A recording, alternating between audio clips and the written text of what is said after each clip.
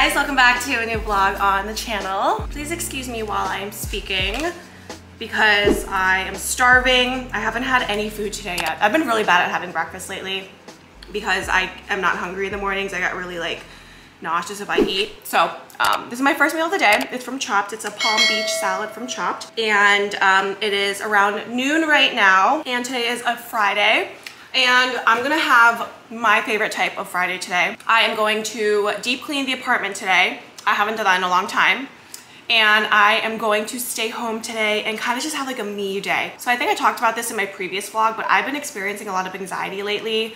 It could be because it's my time of the month, and so my emotions are like elevated and super heightened. But also I've just been feeling a sense of like toxicity that I have been getting from social media. Not like from anyone in particular. I just feel like every time I go on social media, it just feels so fake. I'm just feeling very kind of worn out from social media, specifically Instagram. I just feel like Instagram is really a hard place for people to be themselves because it's kind of like a platform where you try to show the best parts of your life. Granted, there are people out there that will be super candid and honest and like open and unfiltered on Instagram. I try my best to be like that. It's hard sometimes because it's really hard to like give into like the pressures and like the standards for what you think you should be showing on social media, especially when it's like your full-time job. So I've just been so like, I don't know. I think I'm just exhausted overall from social media, and also I feel like I'm getting burnt out because ever since like the summer, I've just been grinding so hard nonstop with like content. Granted, I love what I do, but I think I'm doing a little bit too much, especially on social media. So last night I decided I want to take a step back, kind of focus on being more present. That's my problem, is I think sometimes I live too much in this world of social media and the internet because it's my job. So it's so hard to like separate what's real, what's my real life, what is reality, and what is, you know, social media. My reality, I share my reality on the internet. I think I just love YouTube way more than like social media. That's always how I've been. I've always done YouTube. I never used to be on like Instagram that much. I never had a TikTok. I like TikTok and YouTube like mostly. Instagram, I think it's just Instagram. It really is, because I just feel like, I don't know, it's just negative vibes every time I go on now. So I told myself I'm gonna take a step back from social media a little bit, and not with like posting, as in like I'm gonna stop spending like all my time on Instagram, because I probably spend, I'm not gonna lie, like 3 hours a day either posting or going through content or going through my comments, my DMs, like all that stuff. I'm gonna take a step back, and I just realized in general I need to just be more present and focus on me and my real life. And that's why I love vlogging, and that's why I love YouTube, because I can be so transparent like this. I'm not comfortable being this transparent on Instagram because I just feel like there's too many eyes watching you and judging you. There's a lot of people that don't follow me that look at my stories. It's like a lot of people kind of like watching you. And I feel like on YouTube, maybe it's the same way, but I feel less judged because I feel like, I don't know, I just feel very comforted by you guys, especially when you guys comment like the nice things that you do. I just feel more comfortable on here. So like, I'm not gonna stop vlogging, but I think I'm gonna take a step back from sharing so much on Instagram, just for a few days at least. So that's why I'm excited for today, because I'm gonna focus on me and being present. And I already started today. I journaled this morning, and I haven't journaled in a while. And when I say I journaled. I wrote like 4 pages in my notebook, and I made a checklist of things I want to start doing and stop doing for my mental health. Let me go get my journal. I'll read some examples for you guys. So I basically was talking in my journal. When I write in my journal, I talk to this person like it's my journal is a person. I talk to my journal like it's my therapist, and it feels so good to get everything out that you're thinking written down and on paper. It's like when you want to say something to someone but you don't want to actually say it to them, you just write them a letter and you don't send it, but like it just feels so good getting it out. So basically what I wanted to do was to limit my time on social media and to not check it first thing in the morning, like start my day, the first 30 minutes not looking at my phone at all. And I started doing that this morning. Instead of checking the weather on my phone, I asked my Alexa Alexa, stop. She's about to start saying something. Every time she hears her name, she'll like pipe up. But yeah, I like asked, you know, what the weather was instead of checking my phone. And I also told myself, instead of checking my phone, because I check my emails religiously, my social media religiously on my phone, instead of doing that, I'm gonna like set a designated time at my desk, check it on my desktop, so that, because the biggest thing for me is I need to separate life and work and just keep social media and emails in my work hours. And I also wrote down things I want to do more of I want to start reading more because I haven't read in a long time. That's like one of my favorite things to do that helps keep me calm and like kind of present. I need to cook more. I want to cook more, go on more walks. And I also have on here is to stop like all negative thinking, like, and eliminate things that I would see that would bring on negative thinking, you know, whether that be like following an account on Instagram. So I had this revelation last night, guys. I didn't mean to I don't want to spend too much time talking about this. I am so excited to focus on me now and my present life. There's this book called The Power of Now, which I really highly recommend. I read it a few years ago and it was one of the most life-changing books I ever read. I think I want to reread that because it really was so eye-opening and it really just grounds you and makes you realize that you are existing as a human being. You know, I feel like we're sometimes on autopilot with all the responsibilities and the things that we have to do. And social media and the internet just it adds more to the autopilotness of our life because we're just constantly reading headlines and seeing all these terrible things going on in the world. And we're constantly seeing things on the internet that kind of bring us down and make us question our lifestyle, make us question everything that we're living for. And I just want to focus more on my life and what I'm doing. I want to like honestly live my life the way I used to before social media, like before Instagram, before TikTok, before all that stuff. Like back when I was in high school, it was the most glorious time because we were all so present. Aside from Twitter, we had Twitter in high school and like that was it, and Facebook. But those were okay. Like I didn't feel so addicted to like Facebook and Twitter as I feel like kind of addicted to Instagram. I just want to remember how life was before I was so attached to my phone pretty much. So today we're going to do things to not be attached to my phone. We're going to deep clean like I said, and I want to have a self-care night because it's Friday. I can't remember if I mentioned that. And it's gonna rain tonight. It's been raining every single day. This morning I went on my balcony, all my furniture was everywhere, blown away. And I went out driving yesterday, I got my lashes refilled finally.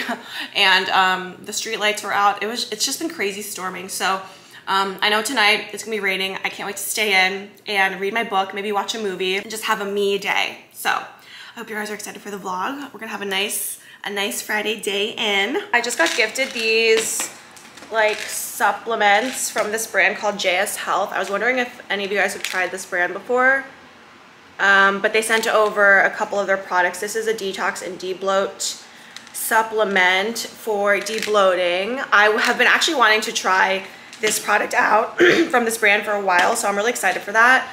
And then I also got the metabolism and sugar support. So basically it's just to like help with your metabolism and support healthy blood sugar. I got that, and then I also got the PM Sleep and Calm Mind one. It has lavender to reduce and relieve nervous tension, unrest, and disturbed and restless sleep. Because I'm really trying to stay away from like melatonin. I used to take sleeping gummies that had melatonin in them, and that made you super drowsy. I'm trying to stay away from that and like take more things that like more so help to relax your muscles and your mind and calm you down. I'm gonna take these tonight before I go to bed, and hopefully those will be good. But yeah, I have been having a lot of problems with bloating lately, and I really just wanted to try this because I heard a lot of good things about it. I'm gonna put this down so I can take them. I have to take it, it says for the detox and debloat, you take 1 tablet with water twice per day after meals, so that's good. I just ate my salad, so I'm gonna take one of these. And then for the metabolism one, take 1 tablet with water twice per day after, with meals, or as directed by your healthcare professional. Oh, so I was supposed to take this with, but I guess it's okay. Oh God, my camera's crooked. My camera's crooked, sorry. But yeah, I'm gonna try to be consistent with these for the next couple weeks, and see if I notice any difference. Oh my, that is a big tablet. Do you see that? It's like bigger than my nail. All right, oh. I'm gonna mark the day that I started to use it so I can keep track. So today's August 5th. I'm gonna put in my calendar. Started taking JSHEALTH supplements. Okay, before I start cleaning, I have one more thing to show you guys. I keep putting it off because I keep getting packages. I started fall shopping, like I mentioned in my previous vlog. And one of the places I shopped at was NORDSTROM because I really love TOPSHOP. So we got some fall clothes from TOPSHOP / NORDSTROM. Okay, bomber jackets are coming back in style. They were all the rage back in like 2014, 15, 16. I had like 20 bomber jackets. I wish I kept them. I just don't understand how some of these trends come back, and like who decides that bomber jackets are back in style? Who makes these decisions? So anyway, I picked up this brown oversized one, and I get a lot of my fashion inspo from Pinterest, and I saw a few outfits of these brown bomber jackets, specifically Kendall Jenner. Yeah, she wore this with like a hoodie in the fall, and it was so cute. So I wanted to pick this up, and well, it doesn't look good now because I'm wearing a t-shirt with it. Oh my god, this reminds me of like a jacket my dad used to have in the 90s. Like, I can't believe this is back in style. This is a kind of like button-up shirt situation. It's short sleeve. I wanted to wear this with like a crop top underneath for kind of like a summer to fall transition piece. This is not gonna look good right now because I'm not wearing the appropriate. I look like I'm in a boy band. Oh my god. Every time I try clothes on that I just get, I need to try it on with an actual outfit and hairstyle that I know I'm gonna wear it with. Otherwise, I just think it looks ugly, but it fits good. But yeah, I wanna wear this with like a black bandeau top or a black bralette or crop top with some high-waisted jeans for kind of cool, effortless look like that. And then last thing, I actually ordered one more thing, but I think it's coming separately. I ordered a leather moto jacket too, but last thing in this package is this top. I thought it was so cute for fall. It is so 2000s. I love it. So it's like a button up, and it's like amber and brown colored, kind of yellowish. Look at these tones. This is perfect for autumn. I want to wear this with these pants that I got from ASOS. I placed another ASOS order because I'm really loving their Hourglass line. It's kind of like the Abercrombie Curve Love line. So they make pants and bottoms that are like smaller in the waist, bigger in the butt and thigh area. So that's why I ordered more, because I got my slip skirt from that line and I loved it. It fit so good. It made me feel so good when I wore it. So I picked up a few more jeans and pants from that line, and I got a pair that are like kind of leather lace up. I thought this shirt with those pants would be the perfect like 2000s retro fall outfit. So that's all I got from Nordstrom today. I did also want to show you guys some things I got from Mango. And Mango was having a sale. Well, I don't know if the sale's still going on, but when I purchased this, I got such a discount on every single thing I got. Everything was on sale. And they had a lot of like nice winter and fall things on sale too. So for example, these boots I got from Mango. I love the square toe. I don't have any boots like this, and I've always wanted like a square toe like that. I think it's such a really chic look. So these originally were $200, and I think I got these for $89. I also got this fur coat. How bougie is this? I love my furs for the winter. I probably won't be wearing this for a few more months, but I just wanted to pick it up now because it was on sale. Originally it was $200, and I think I got it for $99. So for like 50% off. And it's kind of like a midi length, like it goes past my butt to my thighs, and I love the color of it. And this, you know, is not real obviously, but I don't like to wear real furs or leather.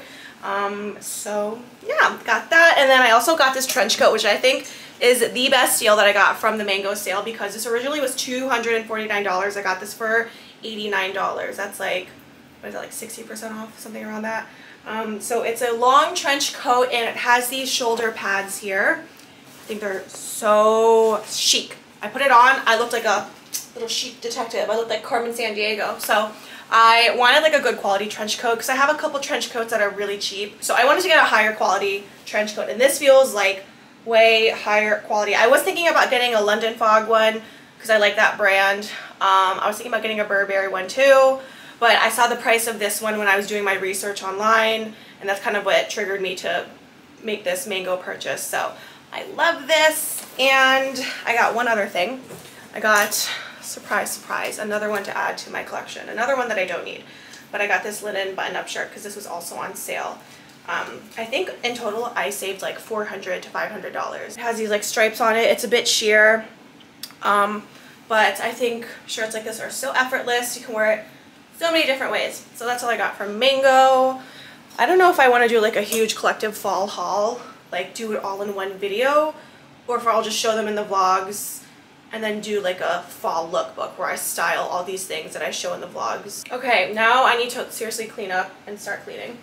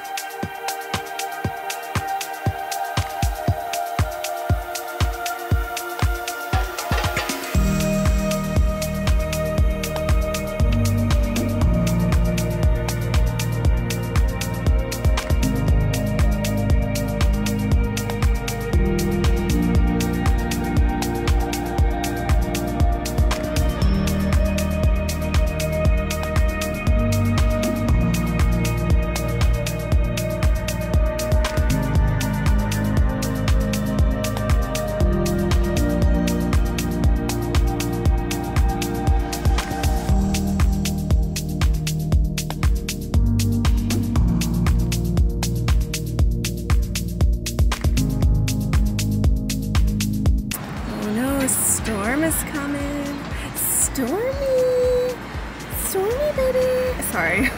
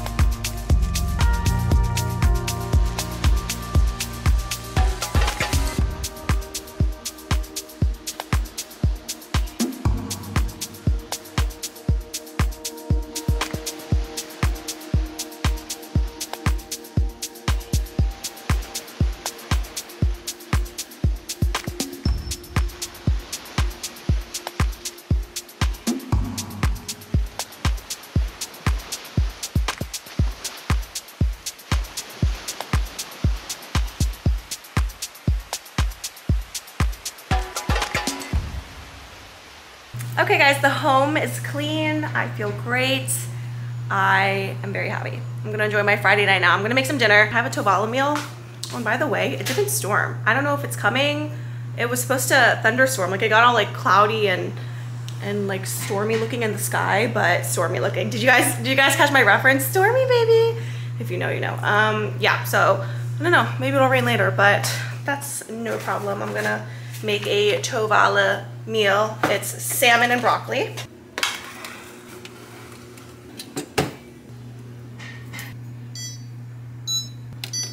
In case you missed the vlogs that I talked about this oven, this is my Tovala Smart Oven.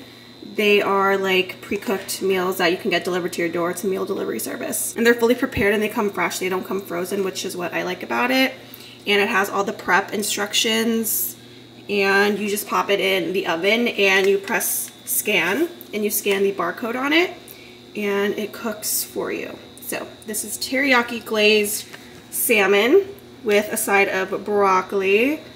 It looks so good. I'm very hungry and I've actually been craving salmon. I might still have a code for Tovala because I worked with them actually. So maybe I'll check on that and I'll link in the description if you want to get a discount on the smart oven. Okay, fine. Here's how the meal turned out. Gotta add a little bit of sriracha, of course. Sorry, sweetie. This looks and smells so good. Sorry about what I said. It was insensitive of me to say that you were just a cat.